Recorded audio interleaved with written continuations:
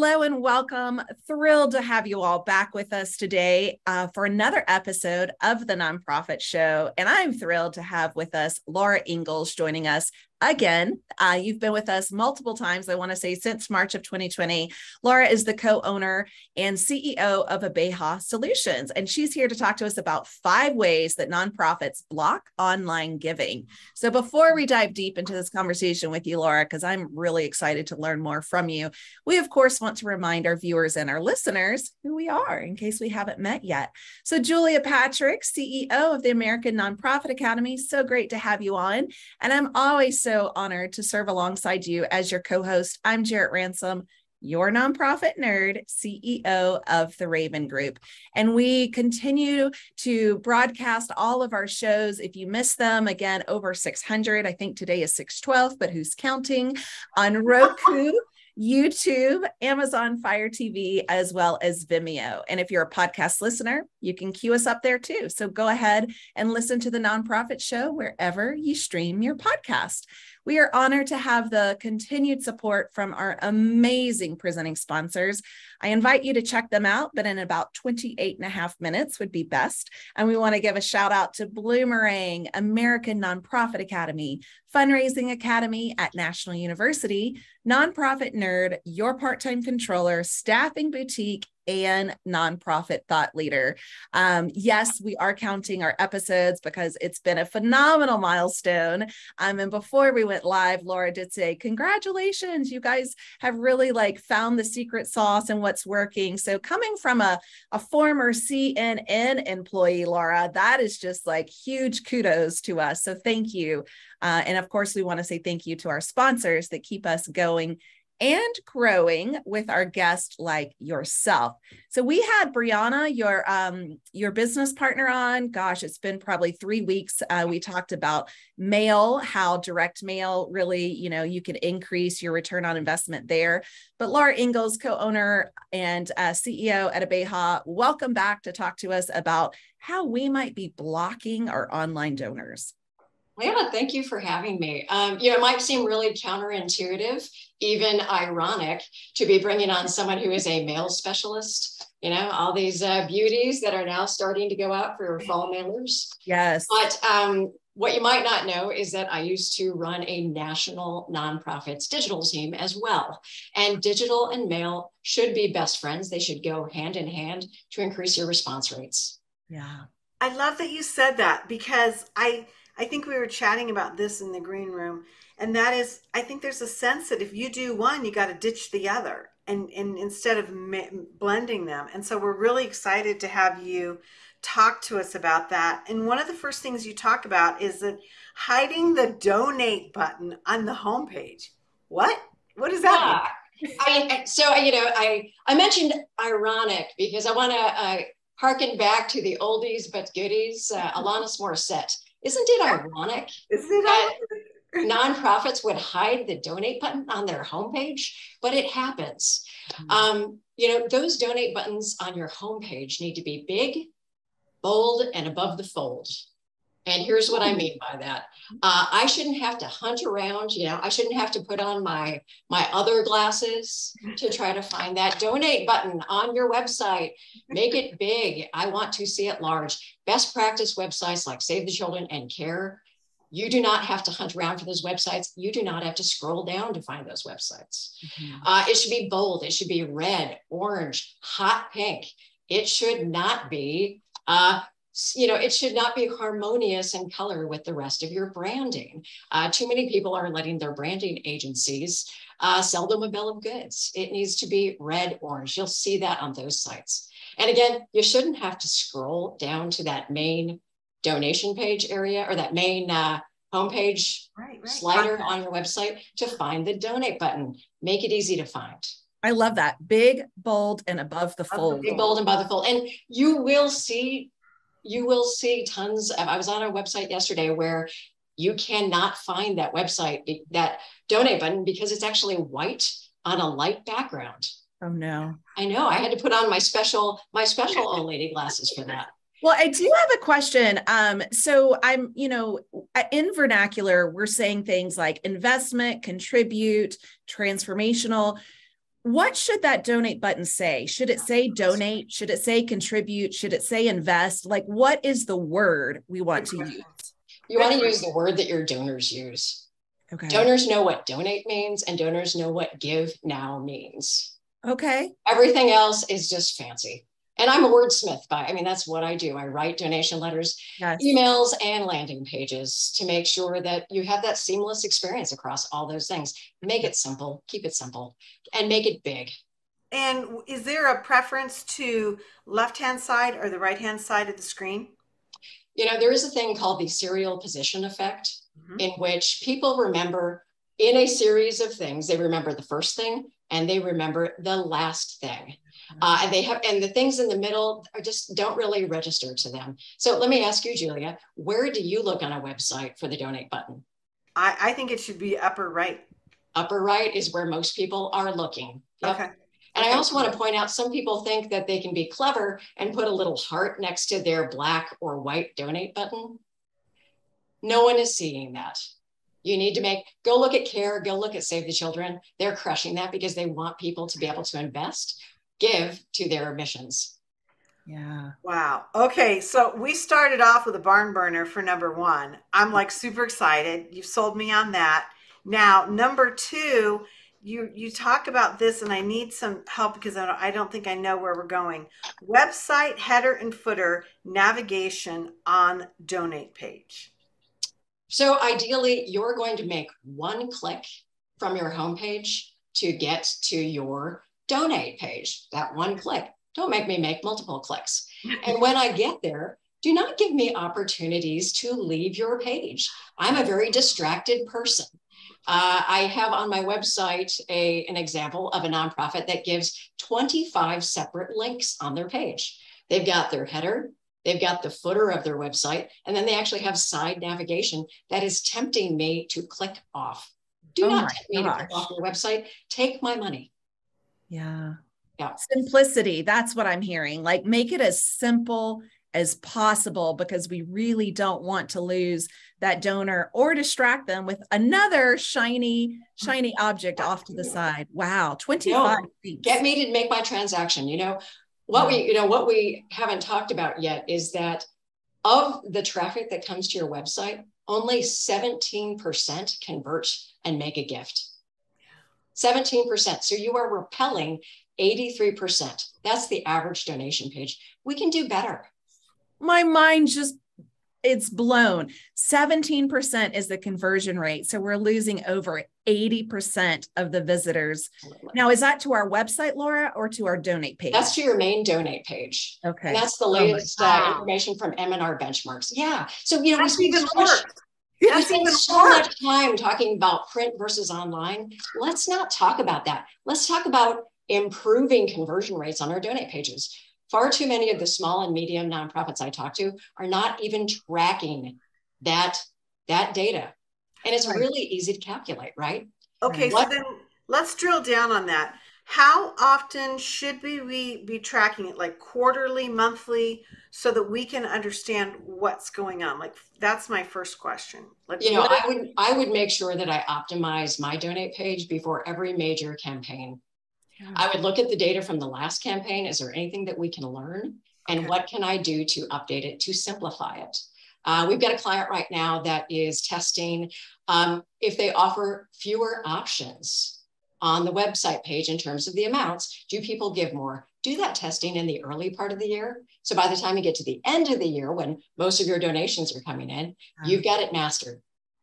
So in general, do you think our donate forms have too many options? Because, I feel like, I don't know, I feel like so many of us want to give, the whole buffet to the donor so that we don't lose them, so that they don't become that 80+%. Mm-hmm. But I'm thinking maybe that's wrong. If you are consistently asking people to give, thanking them for their donation, and reporting impact back to them, you have opportunities to educate them about other ways to give. You do not need to have your donate page do that heavy lifting. And I think a lot of nonprofits who are not being consistent, they want that donate page to be the free-for-all of all the options. But Yes. what we know is, in 2004, Barry Schwartz wrote a book called The Paradox of Choice. And while it may seem that giving people many options is the right thing to do, what his research found is that when you give people many options, they actually get paralysis and they can't make a decision and they're going to bounce off your page. So try to think of what is the least amount of things I can ask people to do in order to complete the donation. Then I can serve them up information about other ways that they could give in the future to try to retain them. So I would say narrow those choices down. If you go to those best practice websites I mentioned, you'll see they really only ask people for 3 things.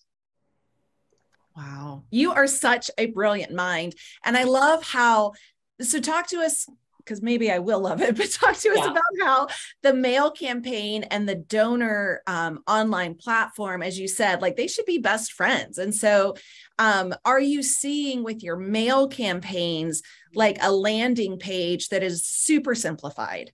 Is that what you recommend? I don't think you want to have, a lot of folks, there are some payment processors that people put on their websites. And it's just basically a box that says, give us money. They don't have the option to have the same photo that appeared on your design on your landing page. You should make that emotional connection. You made it in mail, you made it in email. That photo should also appear on your website or on your donate page so people know it's the same thing. You should tell a little emotional story, very, very short. And there's some other information you should provide, but you shouldn't give people a million choices. It shouldn't be DAF and stocks and crypto and in memory of and in tribute of, and I want to give to these 16 funds, especially not at the end of the year. You might add one special thing in for a particular campaign that you have. For example, if you've been around 55 years, you might have your $55 campaign, but do not provide 100 million choices for me to have to wade through to get my money. Get my money, then educate me about other ways that I might give. Yeah. And that's the thing I've learned from you. Again, like not just big, bold, and above the fold, but the other one is ask, think, report, repeat. And you just make that cadence seem so simple, Laura. And, of course we know that, but we try, I feel, to just make it so complex. Yeah. Your donate page should not be a catch-all for the year. Your donate page at the end of the year in particular should be as slim as it needs to be to remind people why they love giving to you and to collect the donation. Yeah. Let your other communications do that heavy lift, not your donate page.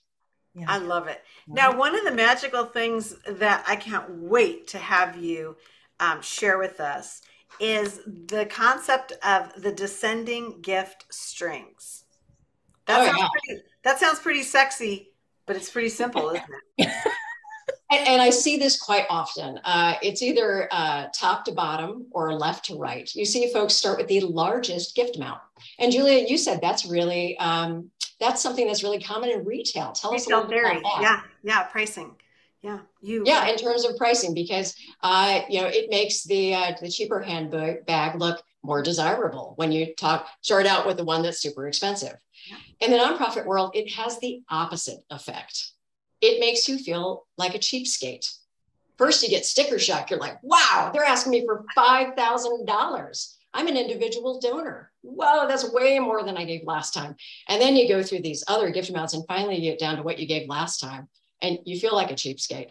And those negative feelings are not going to make me continue to give you my credit card information and make a transaction. Instead, conventional wisdom says use an ascending gift string. Just say, yeah, that's my gift amount that I gave last time. That makes me feel real comfortable. I know I can't give this amount, but maybe I'll land somewhere in the middle because it's been a really great year. And I love the emotional thing that they're saying about the women's lives that I'm going to change, about the pets that I'm going to help save. Yep, I can do a little better this year. So that ascending gift amount has positive emotions, while a descending one has negative. That is fascinating to me. And now I'm thinking, when I fill out a form, either in person or online, you certainly do want to feel like a champion. Yeah. It seems like if you use the descending, it almost seems like, well, what is my gift going to even do? Yeah. You've narrowed the impact versus like, wow, I just, going the other direction. Yeah. And right Really now, solved. everyone's budget is feeling the effects of inflation. Yeah. You're better off to give people a positive emotion about the change that they're making and allow them to better deal it a little bit and say, yeah, I can give a little more this year because the need is so great.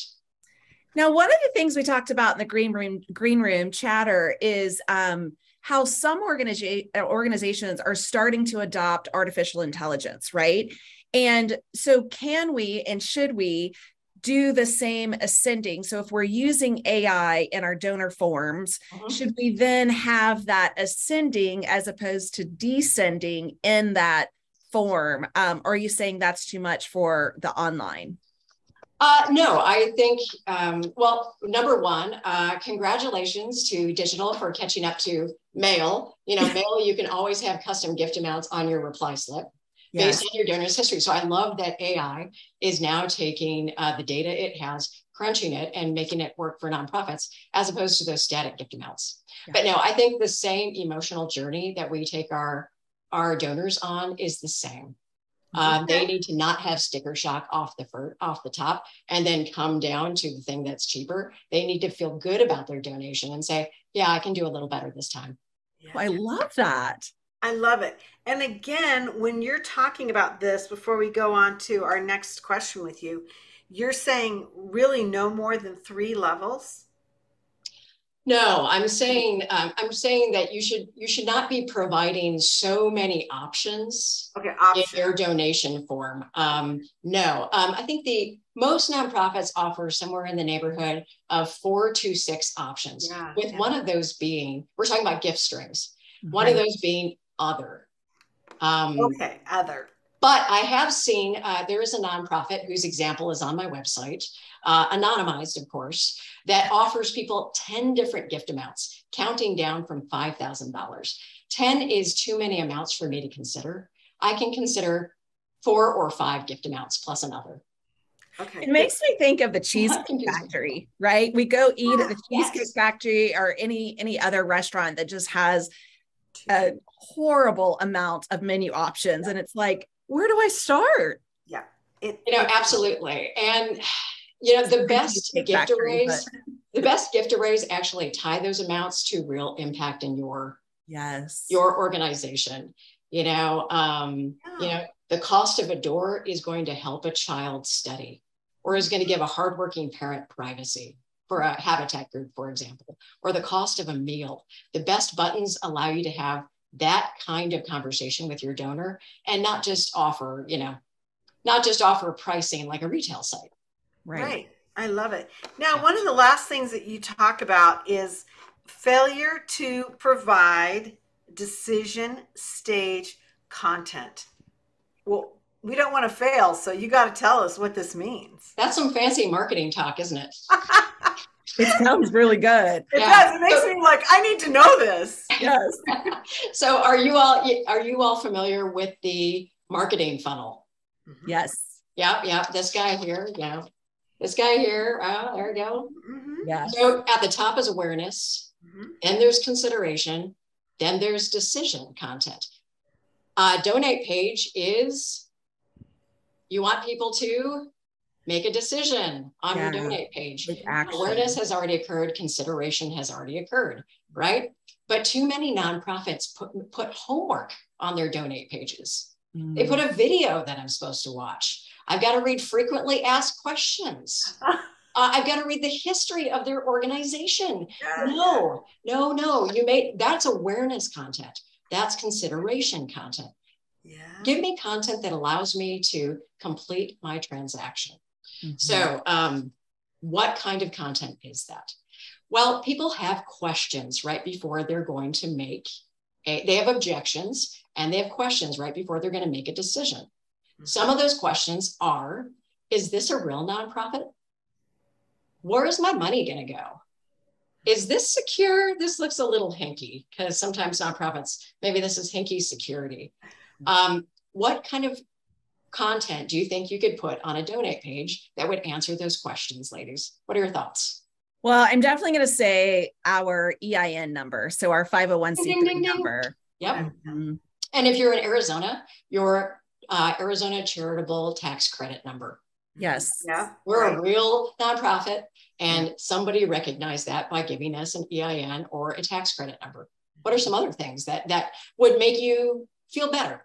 Well, I think of like the logos that might come from some of the guard, the watchdog groups, you know, that say, you know, that we're a part of this, and maybe even a logo that might say we're a part of this coalition, or we're, you know, something that is. How about a gold seal of transparency by one of the watchdogs? Yes. Right. Exactly. I feel good about that. That's third-party validation. Yeah. For what we're doing. So those are some good things. People have Better Business Bureau. People have Chamber of Commerce accolades that they get. All of those things make me feel better that you're a reputable nonprofit. So my question is, and I'm not sure because you mentioned something earlier, do we want to provide click-through links or no, because we don't want them to go anywhere else? Yeah, I wouldn't like those seals. Okay. Don't do that. Good question. No. The only thing, a couple things that I would provide for people to click. Yes, you should have a logo on this page, and yes, it should go back to your homepage. Okay. That's one thing that should be there. That should probably be the only thing in your header. And yes, you should have a link. So if someone has questions, do not provide frequently asked questions on this page. They should be able to contact a real human and give in the way that is most comfortable to them. If for some reason this donate page has spooked to them. So yes, provide a person's name, provide a development email address, provide a phone number where they can go. Because remember, your average donor is probably 65 years old and they still use the telephone. Yeah. They're going to call. They may not know who Alanis Morissette is. But they do know how to use the telephone, and they do know how to make a donation. That's right. Wow, that's awesome. So I'm kind of taken aback in that my sense of it is that we have to just like tell our story and jam everything onto the page and get all the information out. But your whole thing is to say no. Reduce the clutter, put this information on other parts of your website, but make that ultimate process simple. And then to track that, because that number that you gave us, 17% conversion rate, how do we stay in business? How do we stay in business and provide, you know, our communities with what our mission, vision, and values are at that rate? Well, you know, online giving is only 12% of all nonprofit revenue. So it's 12%. It is growing. That is exciting. But think about how much larger that number would be if we had a streamlined, emotional donation page that made it easy to give and didn't provide those blockers. You know, I think about this in the restaurant world because we say, you know, if you have a bad experience, you tell everyone. Well, imagine walking into a restaurant and then leaving. Like, what if we're losing 80+% of our patrons, right? Like, as soon as they walk into the door, they see the menu that's full of options and they're like, I'm just overwhelmed. I've got to leave. Like, that's what's happening on our donate sites. Yeah. And, you know, I don't want to overwhelm the folks who are listening to this, who are hardworking at nonprofits. It's been a tough few years. You don't need to do all the changes that I recommended. And in some ways, it can be very challenging to do that because some people's websites, they don't even have the ability to change them in-house. Right. They have to go to an outside contractor. But can you make small changes in the right direction that make an optimized, simple, emotional way for people to transact and invest in your nonprofit? You can make some small changes, particularly before year end. Yeah. Thank you for saying that because I certainly don't want anyone leaving the show, right, and thinking, oh my gosh, I'm doing it all wrong. Right. I just need to quit my job. You know, who do I think I am?